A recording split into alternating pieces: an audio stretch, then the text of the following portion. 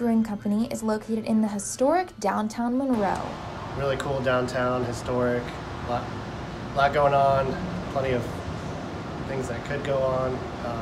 So that's kind of just why we found a really good location downtown for our tap room that had parking, and it was just kind of a no-brainer for us.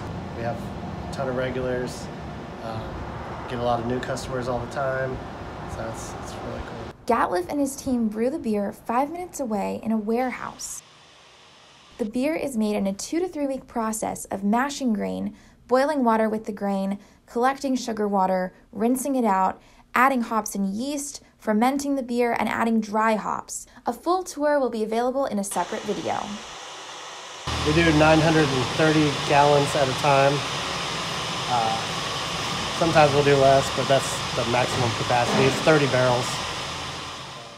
Another part of the process for Gatliff is designing the beer cans, which are canned at the warehouse and sold at Southern Range, as well as some areas in North and South Carolina. The brewery has an indoor and outdoor seating area, a stage, games, television, a family and dog-friendly environment, and a variety of beers on tap. They're known for their IPAs, but they try to make something for everyone.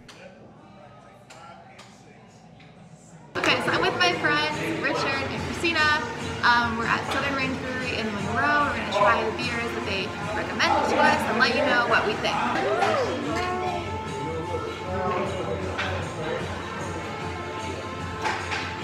Good? It's sweet. Oh, this is a sweet IPA. Very fruity. Fruity. What's in the cookie dough?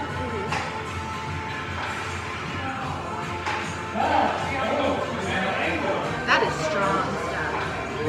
Ooh, this is very Christmassy. Good for holidays. I'm Jewish, but like it's fine.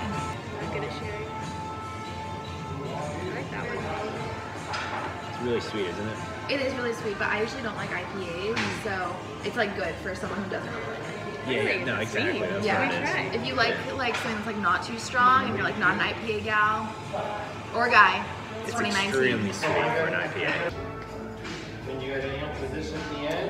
This one's good.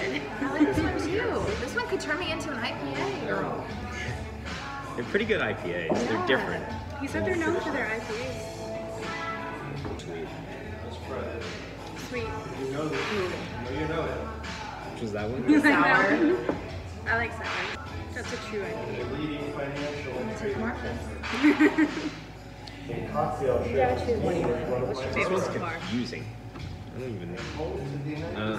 That one's like, That one's your favorite? oh yeah. Put that one on your side. You're nurturing You them. can definitely smell the guava in this. Metropolitan stout. Okay. Neapolitan or Neapolitan? I think It's Neapolitan. Neapolitan? Neapolitan.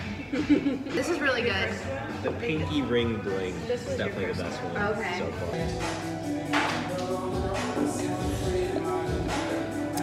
I'd say that one was the one that was dangerous. 11%? Is that?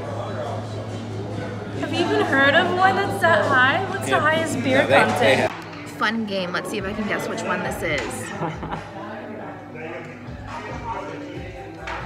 This is the hoppy one, the really hoppy one. Popsequences. Favorite one? I have to go with the pinky ring bling. Cookie dough. The sour.